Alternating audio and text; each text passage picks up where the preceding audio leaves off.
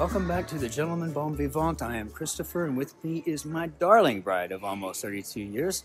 We got married back in June of 1991 when Gerri and I were both in our late 40s. The secret, you ask? Scotch whiskey and a hefty supply of creme de cassis and Aperol. So good. But this is part 2 of our deep dive into the subject of dining etiquette, and today we are out for a Sunday stroll in the Fußgängerzone of our neighborhood here in Kaiserslautern.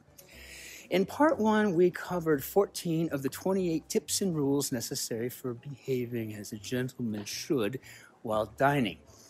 Today we're going to cover the last 14, and we hope that you can take this back with you to enjoy the dining experience for yourselves, whether you're at home, whether you're out on the town, or you're over with friends and family.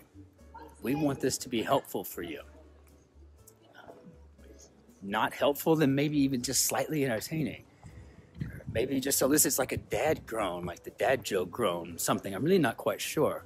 But we all know that every single second in the life of a gentleman bon vivant is a special occasion.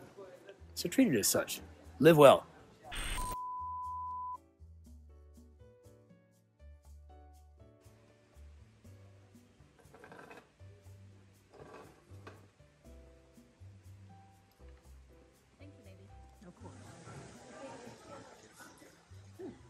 Grazie, amico mio. Auf Deutsch. Dankeschön, meine Freund. Und kann ich sofort bezahlen, bitte? Ja. Dankeschön. Stimmt so? Dankeschön. Sehr nett, ne? So anyway, the point of that little B-roll footage there that we picked up was to highlight how simple it is just to get the chair. And to learn some basic conversational skills. The folks that own the gelato, Germany, it'd be gelato. But the people who own the Ice Cafe speak both Italian and German. So I always do my best to try to use both as I'm going. Just to communicate with them. They're so sweet, terribly, terribly sweet people, and so we really enjoy spending our time there on occasion. So anyway, but that's just an example of how easy that is to do. Gerri loves to say bene, right? Prego, right? So it's just kind of fun. You just get to throw it out there and kind of see what we can find. So, Gerri, why don't we discuss the first rule? Why don't you kick us off with that? The number 14 tip. Which should be 15. Sorry, I need to get my medicine. It's so it's 6:30. Well, let's see. Seriously, keep your mouth closed when you're chewing, and wait until you swallow to start speaking. These are probably some pretty important tips. I know people who will leave the room so that they don't have to sit around people who are smacking. Well, that's what it is, smacking. It is. They don't like it. And it is literally something that is like fingernails on a chalkboard to them, and they will walk away. It's a DNA thing, I think, like not liking cilantro or... Very, very possible. I don't know, but it happens. But it just, good manners is not... Yeah, we don't want to expose our friends and family to seafood. Nobody wants seafood. No seafood. No, not at all. Now, I can think of a couple of exceptions to this, like, oh my God, there's a fire! Okay, fine, or get out, you got a gun, that kind of thing maybe, but... Someone's choking. Yeah. You could go do the Heimlich. Do the Heimlich with your mouth while you're still smacking. Or whatever. Exactly. So, number 15 would be, do not lean over your plate and shovel food into your mouth, right? No matter how hungry you are, one bite at a time, chew each bite, swallow it, take a sip of your wine or your water and have another bite. Take your time and savor your food, right? You'll find you probably eat less that way. And you'll feel better at the end of it all as a result. So yeah, take your time, chew each bite. Don't act like you're back in basic training or boot camp or something where you just got to get it all in, right? So just relax. One bite at a time. Tea. Think of that poor starving dog and how it looks when you give it something to eat, right? It just makes itself sick. So, number 16, my love. Meine Schatzi. This was a really tough one for me. When you're cutting your meat, you should only cut one bite size at a time and eat it. You don't want to cut it all up because it will get dry and get cold. Or you look like you're 5 years old. Yeah, which is me. Because I like to get the work over with and then eat, but I can do that in the privacy of our home. But if we go out, I'd have to do better. I can't do that out in public. But yeah, it is hard. I don't like to eat food that's a lot of work. Called me lazy, whatever. But completely understand. I mean, I always ask Christopher, "Will you cut up my steak?" One small bite at a time, sweet. 5 years old. No, it's all good. What we do in private is what we do in private. What's funny though, I actually sit and eat just like I do anywhere else when I'm by myself. It's pretty funny. Soup number 17 in German, Suppe. But when eating soup, you want to get that last bit, you can tilt the bowl a bit to get it in your spoon. Though I think it might look a bit gauche, but it's okay. It's perfectly acceptable.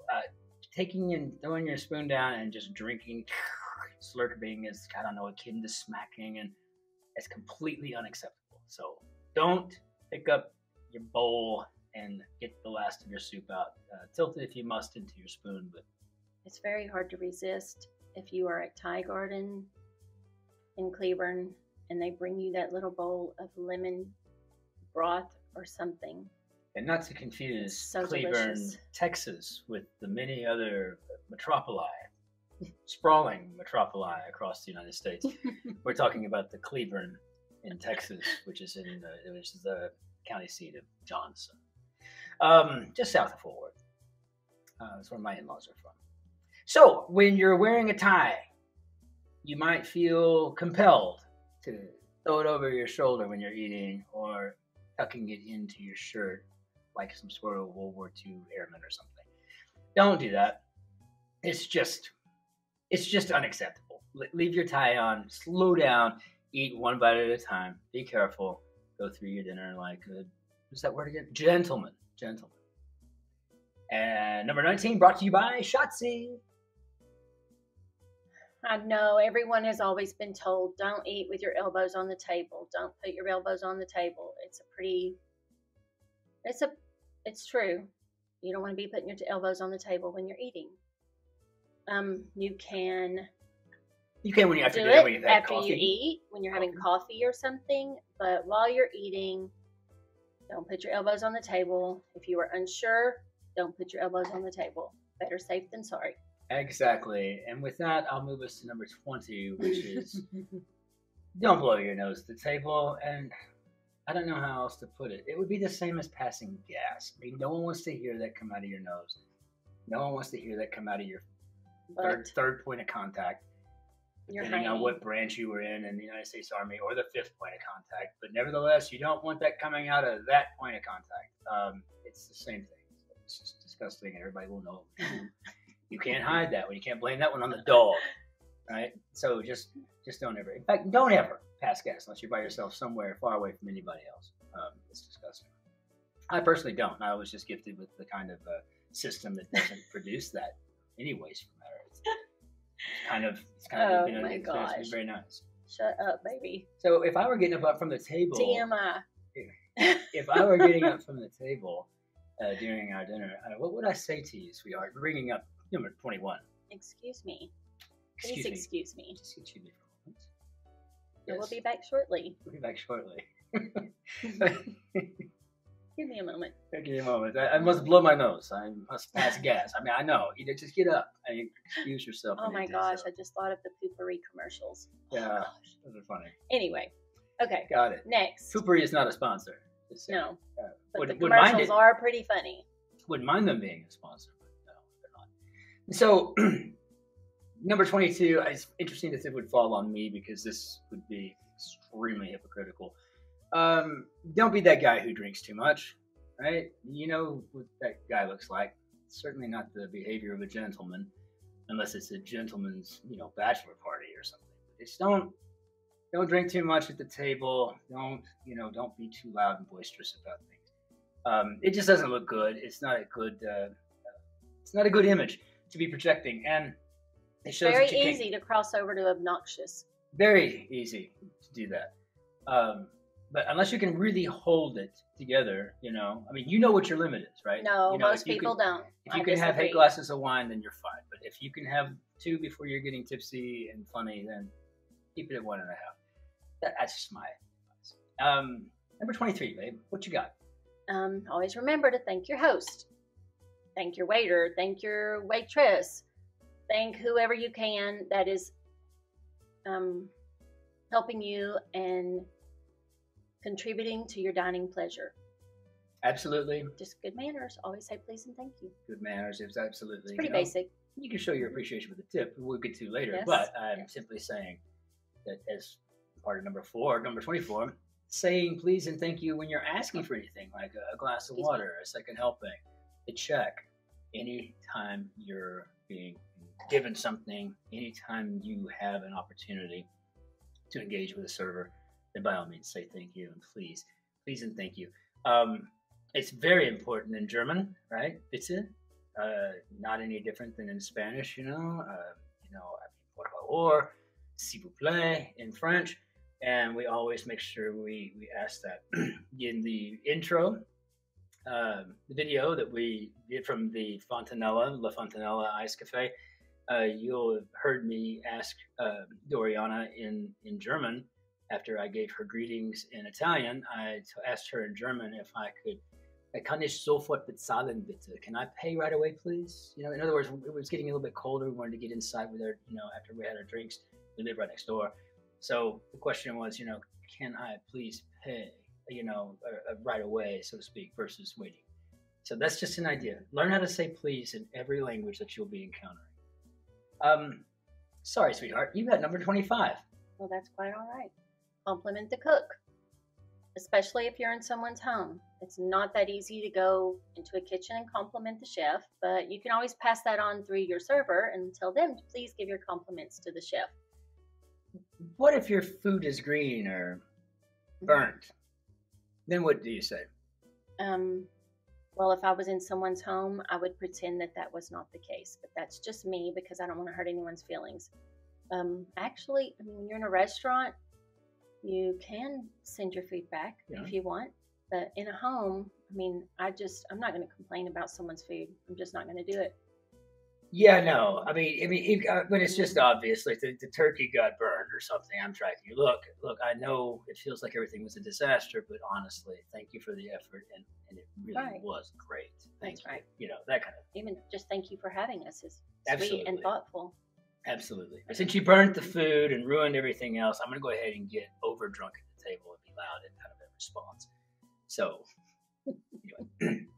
anyway. Ring up number 26. Be sure to say goodbye to your hosts. If they're talking to someone at the time and you got to get on the road because the babysitter called or whatnot, then make sure you tell someone in the house to have them make sure that they know that you meant to say goodbye. And regardless of whether that person actually expresses that message on or not is not your concern. What you want to do is you definitely want to call or send a card in the mail. Text if you want, but I think that's classless. Just send something in the mail saying how much you appreciated and whatnot, that you had a wonderful time and that you're so thankful to have been invited. Looking forward to the next go around. Anyway, so I think that's a pretty solid rule. I think it's a pretty good tip, right? So, yes. But what do you have for number 27? This involves some sort of exercise, I think. Just practice your table manners every day. If you do them every day, they will just be natural. So, yeah, that's the best thing. The more you do it, the less awkward it is, and it just becomes second nature to you. This is very true.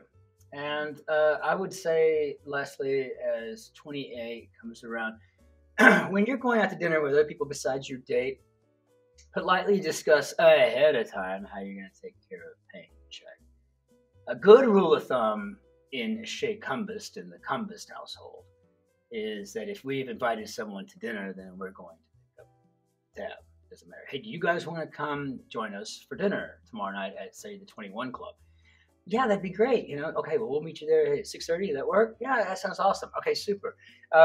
Don't even, whatever. I'm just planning on picking up the tab. It's not going to be a question, right? I'm paying for dinner. We also know that doesn't always happen when you're out with Right. your mother-in-law and father-in-law.